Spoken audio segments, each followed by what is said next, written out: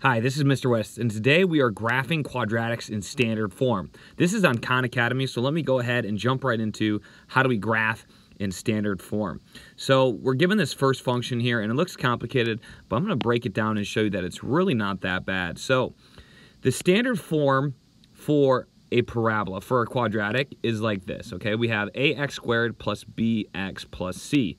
So depending on what the equation says, and you'll notice the different coefficients here, okay? So we have this negative 1/3 in front of the x squared, and then we have a 2 in front of the x, and then we have this negative 4 at the end. Depending on what's there, that will give you your a, b, and c values, okay? So a couple things to note. One, a quadratic needs that x squared. There may or may not be an x present. It depends on if the coefficient is 0. And then in the same thing with the negative 4. If it's plus 0, then you won't see it. But the absolute essential is it has to have that x squared. But a, b, and c is actually pretty easy to find. It's just the values that are the coefficients in front of the x squared, the x, and then the constant. So for my a value in this case, it is negative 1/3. That's it. So it's just the value that is in front of the x squared. For my b value, it's the value, the coefficient of x. So it's just 2. And then for the c value, I'm going to make it a negative 4. Not just a positive 4, it's got to be a negative 4. Now, one thing you're going to notice is this negative 4, this c value, actually is your y-intercept also. So keep that in mind. That's one of your points. We're going to use that consistently through this Khan Academy exercise, is we're always going to graph that y-intercept. Now, besides the y-intercept, we need some other critical points. Primarily the vertex. And how do we find the vertex? Well, we got to start by finding the axis of symmetry, the x value for the vertex. So as you can see here, the vertex needs that x value, and that's the same as the value for your axis of symmetry. And how do you find that value for the axis of symmetry? Well, you just plug in negative b over 2a. You also see it written b over negative 2a. I just like having the negative in the top, but I just wanted you to be aware. It could be written as b over negative 2a. So first thing I'm going to do, my b value is 2, so I'm going to make it negative 2. My c value, again, that's just the y-intercept, we don't need it, but my a value is negative 1/3. So what I'm going to do is I'm going to multiply 2 times this negative 1/3, okay? So that's multiplication there, 2 times that negative 1/3. Now I just have to simplify this fraction. Now, if you're not comfortable with fractions, what I would do is I would just plug in this into the calculator and see what it spits out, okay? So if you're not comfortable with that, with complex fractions, just put it into the calculator. That will work, okay? But I'm going to simplify this, and what I'm going to do, I'm going to put it over here, actually. Negative 2 over 2 times negative 1/3. Well, the first thing I'm going to do is I can cancel out the negatives, because if we have a negative in the top, negative in the bottom, they can cancel out, and I know it's going to be a positive. So it's a positive. I'm going to erase that plus sign because you don't do that. But now what I'm going to do is I'm going to cancel out the 2's, and I'm going to be left with 1 in the top, and then over a positive 1/3. I'm going to use the keep, change, flip rule for division. So what I'm going to do is I'm going to rewrite this problem. I'll show you what process I'm doing here. So I'm going to do 1 divided by 1/3. Well, we know that's the same thing as multiplying by the reciprocal, so I'm going to change this to 1, keep, change to multiplication, flip, multiply by the reciprocal. Now I have 1 times 3, so this is going to be x equals, let me change the color here. This is going to be x equals 3. Did I change it? I did not. Okay, so now I know my x value. My x value is, let me make it red. I should have made it red. Here we go, 3. What does that tell me? Well, I just said my axis of symmetry is x equals 3, okay? It's very important that you write the x there, x equals, because that's an equation of a line. And this is what the axis of symmetry is. The axis of symmetry splits the parabola into like the 2 halves that are symmetrical, okay? Now that I have my vertex, my x value for my vertex, I still need my y value. And there's not an equation for that. What we have to do is we simply have to plug in x equals 3 into our original parabolic equation, this quadratic, okay? So what we're going to do here is we're going to rewrite this whole thing. I'm going to say y instead of h of x, that's the same thing, equals negative 1 over 3. I'm going to put parentheses here, plus 2, parentheses again. Anywhere I see an x, I'm just putting parentheses. And now I'm going to substitute that positive 3. Oh, I forgot the squared, sorry. So I'm going to put that positive 3 in there. Now, let's simplify from here. So first thing I'm going to do is I'm going to do exponents, order of operations here. So exponents, there's nothing to do in the parentheses. I know that's first. So we have 3 squared. That is 9. I'm going to take it over here.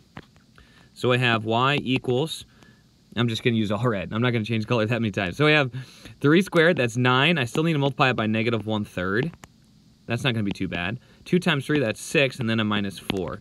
Okay, it's very important that we know how to do these like order of operations calculations, okay? I notice a lot of students struggle with this step. They forget what they did in algebra. Very important that we remember to take it step by step, line by line, very organized, okay? So I have y equals, I'm going to do multiplication next. Negative 1/3 times 9 gives me negative 3. Plus 6 minus 4. So I have negative 3 plus 6. That gives me positive 3 minus 4. And I just finish it off. And that is going to be negative 1. So my y value is negative 1 for my vertex, okay? So here's my vertex. I have 1 point right here. And I also have my y-intercept, which is negative 4. And really, that's the point 0, comma, negative 4, okay? Y-intercept is the x value 0, and the y-intercept is obviously the number that we got, which is negative 4. So I'm going to plot those points. So 3, negative 1 is my vertex. And okay, well, first, let me show you a common mistake. So 3, negative 1. What I see a lot is I see a lot of people going like this. Okay, my y-intercept is negative 4. And then 3, negative 1. They'll put it right here. The problem with this is I didn't put my vertex at the correct point. I just put 2 points there. And my vertex is the one that has that little, this one right here. Okay, it's the spot where it changes direction. You need this one to be at 3, negative 1. And you need the y-intercept to be this one that's not the vertex, okay? So that's a really important note. I see that mistake a lot, and they're like, I'm putting the 2 points, but I'm not getting the correct answer. It's because you're putting the vertex in the wrong spot. So 3, negative 1, just double checking, and then negative 4, okay? And we can double check this too, because anytime quadratic has a negative out in front of the x squared term, it's gonna open down, okay? So it's like negative, this is what I write, I go, it's negative, so it opens down, kind of like a frowny face, okay? So negative, it's a frowny, and it's opening down, okay? So that's what's happening there, and we can check our answer, and we got it. Okay, move on to the next one. This one's going to be a little bit easier, but the process remains the same. So first off, actually, we're going to move my vertex over here, and I'm going to make the negative 6 my y-intercept, okay? Another thing, I know this is negative in front of the x squared, so I know it's going to open down as opposed to opening up. So I know my vertex is somewhere up here. We're going to find out exactly where, okay? So here's my y-intercept. Again, like I said, negative 6. Boom, right there. Now I need to do x equals negative b over 2a. This will tell me what my x value is for my vertex, okay? There's my vertex. I need to find out what my x and my y are, but I start with the x. Now, before I get to negative b over 2a, I should probably identify all those letters. So a is negative 1 right there. Negative. If it's just a negative, it's negative 1. B is negative 6, and then c we already kind of handled. We don't really care about that one right now, is negative 6. So b, if it's already negative, then we need to flip the sign. So negative b would be positive 6.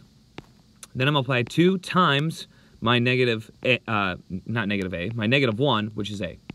So now I have 6 divided by negative 2. That equals negative 3. So I know my axis of symmetry is over here.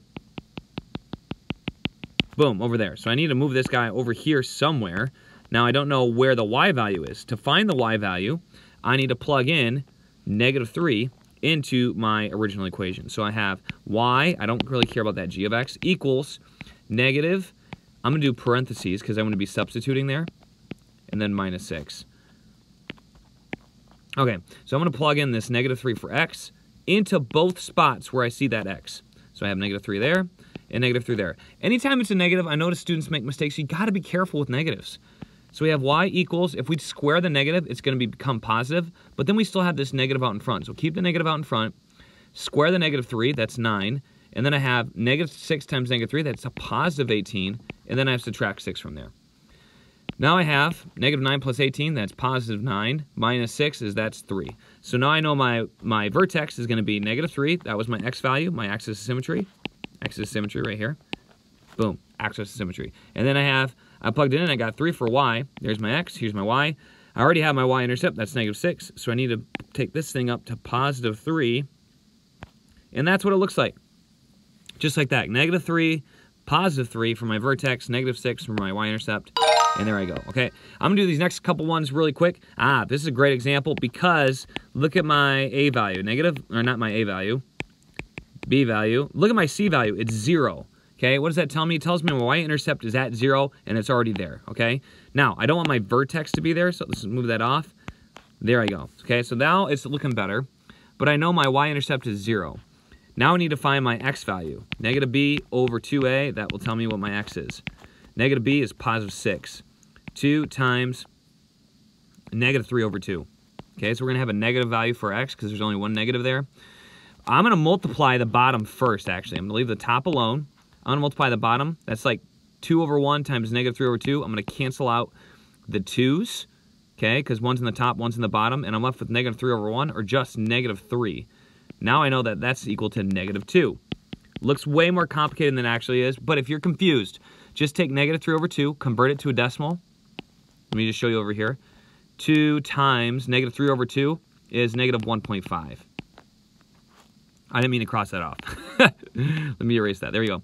And you can just do the same thing and do 6 divided by 2 times negative 1.5. Make sure you put that in parentheses on your calculator. You're going to get the same thing. You're going to get negative 2. Okay, long story short, we're going to plug in negative 2. Y equals negative 3 over 2 times negative 2 squared minus 6 times negative 2. Again, you got to be careful with the negatives.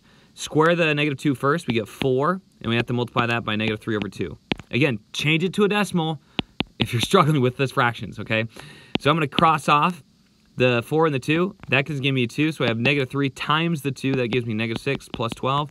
That gives me a positive 6 for y. So my vertex is negative 2, comma 6. I already have my y-intercept. That's 0. That's my c value.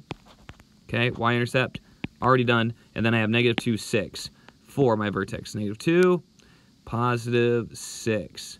Okay, and the reason why I know that's correct is because it's opening down. That's the negative there. And everything else looks pretty good. So we have negative 2, 6, 0. Check it. All right, last one. We're going to do this fast. My goodness, they're giving us fractions every time. Okay, here we go. So we have A, B, my C value, negative 1. That one's easy. Negative 2, and then we have positive 1 over 5. If you want, again, make that 0.2. Okay?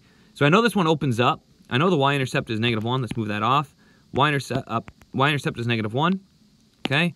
And now let's go ahead and do negative b over 2a. I'm going to treat this as fast as possible. Negative b, 2, over 2 times 1 over 5. All right, this one's going to be a little tricky. Well, we can cross off the 2's here. I forgot the negative. Oh, yeah, I already made that negative. So negative b, done. 2 times a, good. Okay, so now I have 1 over 1/5.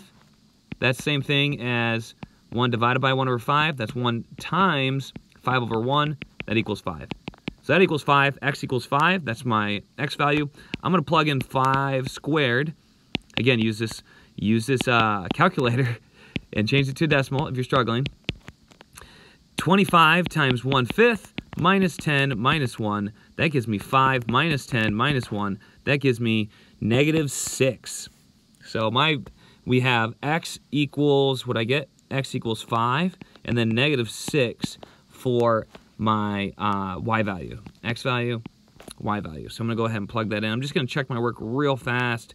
5 minus 10, negative 5 minus 6. Okay, good. So 5, negative 6 is my vertex. 5, negative 6, and I need it to open up because it's positive. Everything else looks great. And let's check it. And we're done. Okay, so that's all there is to it. Hope you guys enjoyed this video. Please leave a comment if you need help with anything else, and I look forward to seeing you next time right here on Wes Explains Best.